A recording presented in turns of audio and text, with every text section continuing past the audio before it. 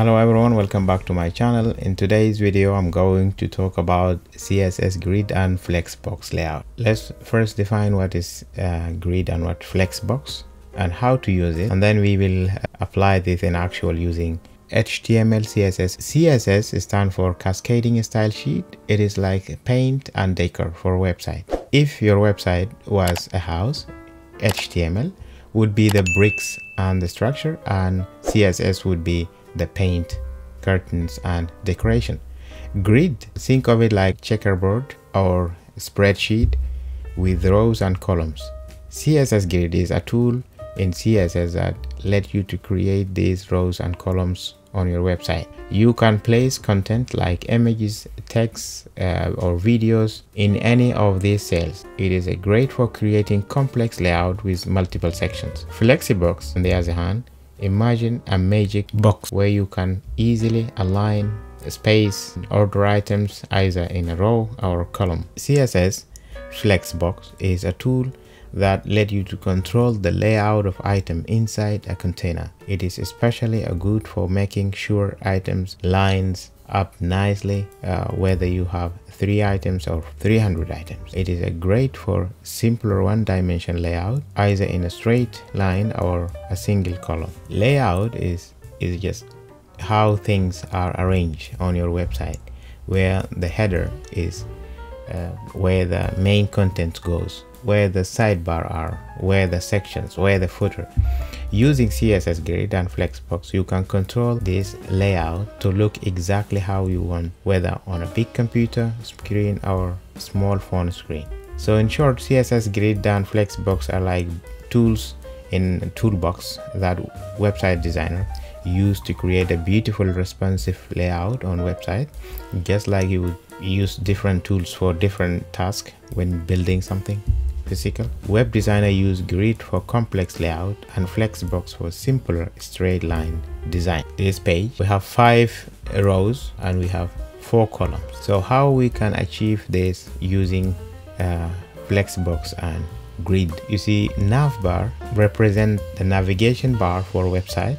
The content inside navbar is replaceable. It is just placeholder. And in the main represent main content area of web page, and the sidebar represent the sidebar on website, which can be replaced by actual content like links, ads or supplementary information. And we have sections. We have 1 to 4 sections, and you can add as many sections as you can. These represent individual sections of content on the website. Each section has a unique ID, which could be used in styling and scripting or linking purposes, like content inside each section. So footer represent the footer of website. It contains like copyright, about author, information, so on.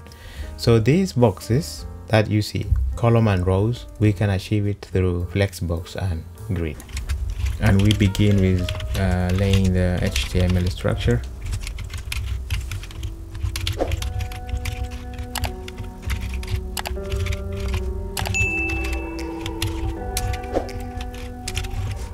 Now we have this HTML element that we need: navbar, main content, sidebar, and 4 section and footer copyright. We need to apply CSS Grid and Flexbox for the layout.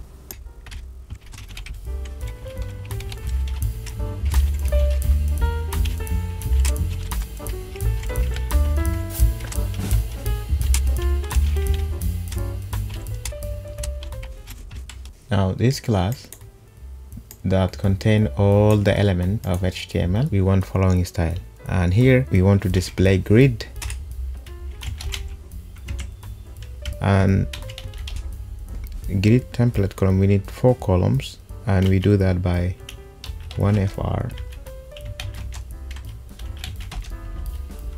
These grid columns FR stand for fraction, so each column takes up to 1 fraction of available space. Think of it like dividing candy bar into 4 equal parts. So this divide all the page into all equal parts. Now because we have 4 columns and 5 rows, we need 5 different size of rows with different heights: 0.2, 1.5, FR fraction 1 FR 1 FR 0.8 set grid. So this is where the magic happened. It is like a map of your checkerboard. You are naming each square or merge squares so you can easily place items there. So first we have a bar.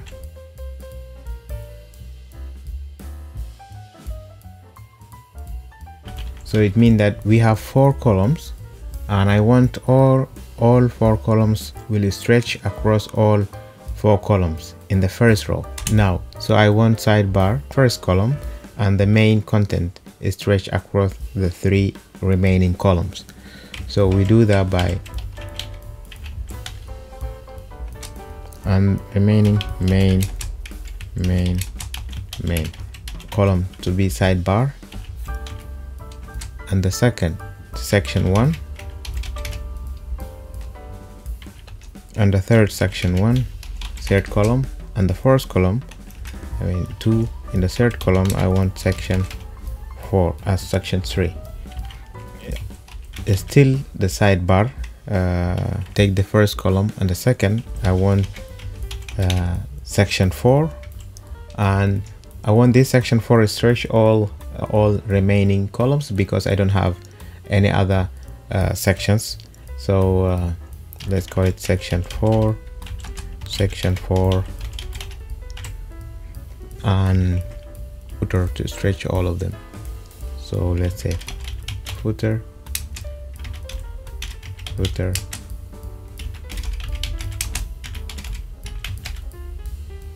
now, and I want gap to have 20 pixel to be 100%.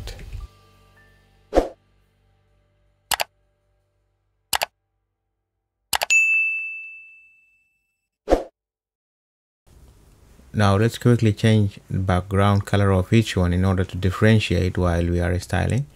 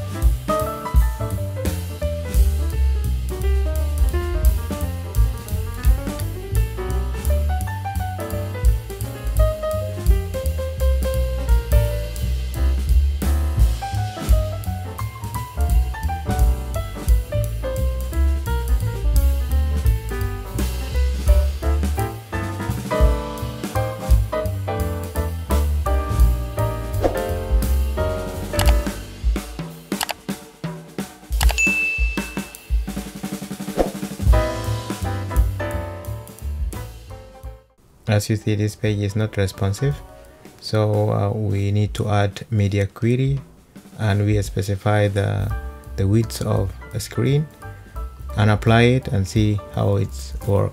I want each element to have a full row and to be one column.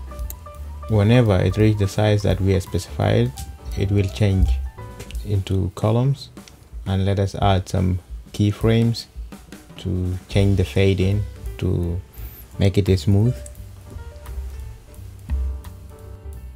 And with that, we have covered the essential of CSS Grid and Flexbox layout. Thank you so much for tuning in. If you found this tutorial helpful, please give it a thumb up, and if you would like to see more content like this, consider subscribing. to the channel. Your support means a lot. Until next, happy coding.